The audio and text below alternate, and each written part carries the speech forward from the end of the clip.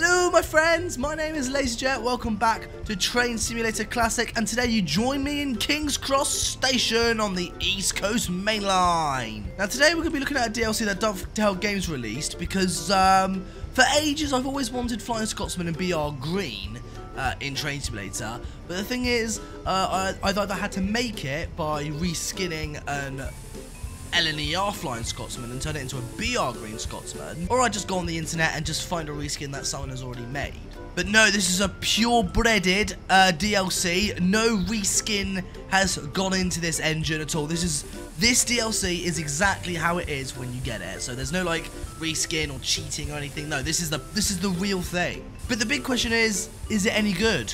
That's what we're here to find out. So, make sure you click that subscribe button, turn the bell notification on as well, so you stay notified to the channel. Subscribe to my second YouTube channel as well, link to that is in the description below. And if you want to make a donation to the LaZeR YouTube channel, link to my PayPal is also in the description below, so you guys, send a little donation, just to keep this channel spark going. I don't know where the spark came from, but yeah, donate if you want to support the channel, and please subscribe to both of my channels. It really means a lot to me.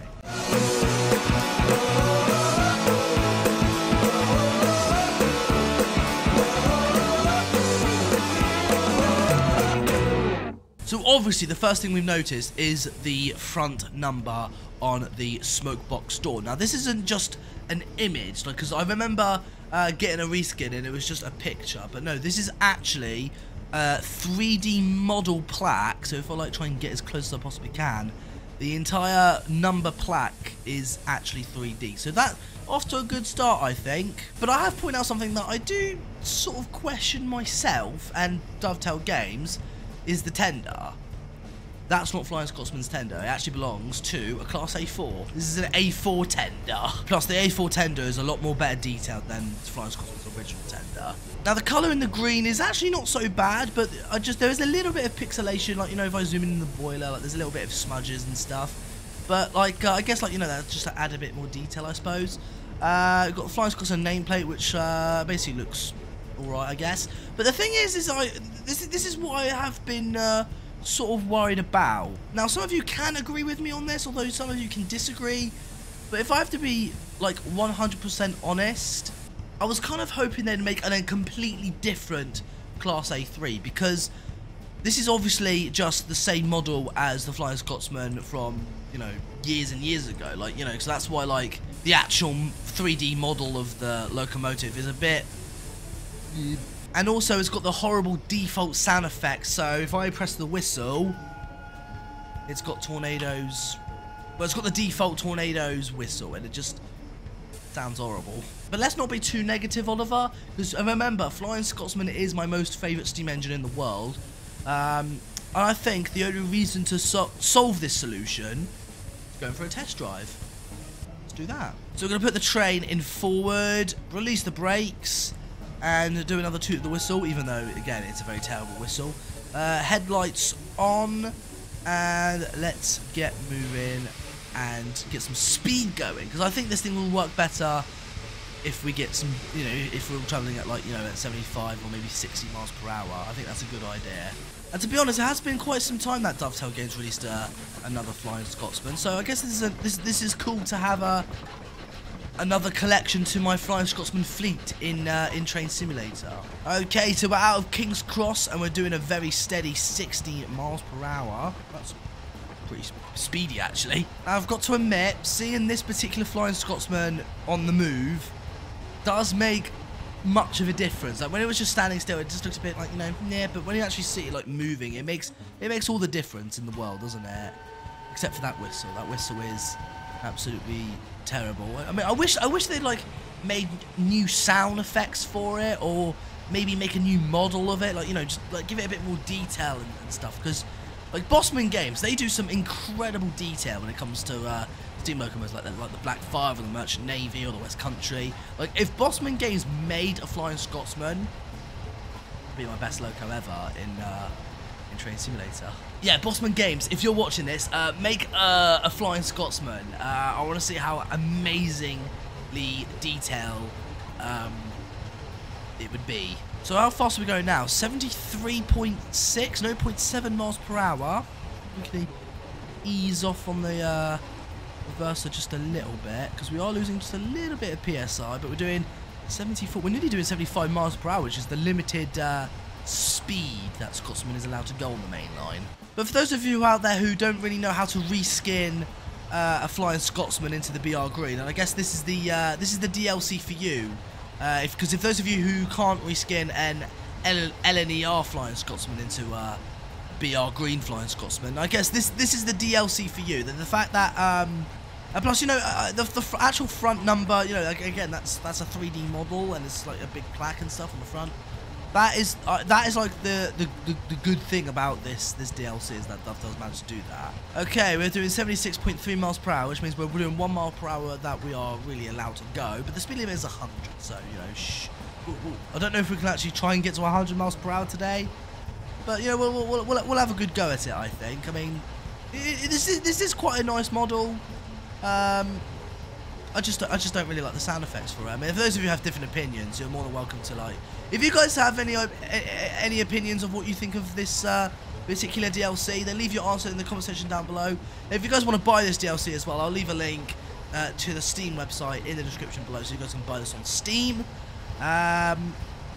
And also, if you want this route, which is the East Coast Main Line, I'll leave a link to that in the description below this video. So, leaving a lot of links today in this video, aren't I? Oh, look, we're doing 77.5 miles per hour. If I'm lucky, we could actually try and get this up to 80 miles per hour. It's a possibility. Like, you know, I believe. We must believe, guys. It's that time of year when we must believe and have faith. We've been going through a lot of tunnels lately. It is so dark. I don't like being in the dark. I do have a little bit of fear in the dark. Although I think my biggest fear is arachnids. For the young viewers who don't know what arachnids are, arachnid is spiders, because insects are like ants and bees, but arachnids is spiders. Just thought I'd let you know. People say I don't give out much facts on this channel. Well, there you go. Arachnid is spiders. But getting back to Flying Scotsman, I mean, obviously she was built in 1923, designed by Sir Nigel Gresley, who was a genius. And in fact, next year, Flying Scotsman is going to be 100 years old. 100 years old, guys. That is incredible. And I tell you what's incredible as well. Concorde, the fastest plane of its time, no longer flies. The RMS Queen Mary, the fastest ship in its time, now a floating hotel. But Flying Scotsman, fastest steam train in its time, and probably the oldest out of the three, and she is still running. So the fastest plane of its time, no longer flying. The fastest ship of its time, no longer sailing. The fastest train of its time, still running. Flying Scotsman, the oldest out of the three, and it's still on the move. Beautiful. Absolutely remarkable. Oh look, we're doing 79 miles per hour. We're 1 mile per hour away from hitting 80 miles per hour. We're so close. Oh no. No. No, we're slowing down. No. And those of you who've got to remember, Flying Scotsman, when it was first built, this was like the cutting edge of technology. Like this is when, like, mankind has discovered the elements of, like, steam power and coal power and stuff. Like, Flying Scotsman was like a Bugatti Veyron in that time. Like, that was like the most remarkable piece of man and machine. But now these days, Flying Scotsman is just ancient technology. But you gotta remember, back in those days, Flying Scotsman was the future for them. Even though steam-powered trains were already out of date. But still, you gotta remember, Flying Scotsman is the reason we all love steam engines. She is like the queen of steam. But my question is this a great DLC? It's not bad. That's my honest opinion. If you guys can't reskin the LNER Flying Scotsman into a BR Flying Scotsman, then in that case, this DLC is for you. But if those of you are not a fan of Flying Scotsman in BR Green, then I wouldn't recommend this DLC, because it's basically just the same as the old Flying Scotsman, just with a number on the front and with an A4 tender on the back, and just in a different livery, really. So, That's basically my honest opinion about this this DLC. Like, if I had to rate it with numbers, like 0 being the worst and 10 being the best, I would have to balance it out. I think I would give it a 5.5. It's not terrible, but like, you know, I think Dovetail Games could have made maybe a newer model of Flying Scotsman in Train Simulator. That's all I'm gonna say.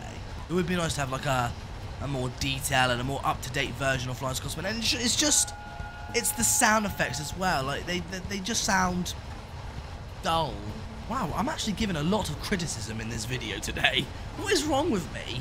But there you have it, the BR Green Flying Scotsman on the East Coast main line. I hope you guys did enjoy this video. Make sure you click that subscribe button. Follow me on Twitter and Instagram and Twitch. All the links are in the description. Lots of links, I know. Subscribe to my second YouTube channel. Link to that in the description below. Need to stop giving out links. But thank you again so much for watching, my friends. Have a good day, and I will see you guys again next time. Bye for now, everyone. Bye.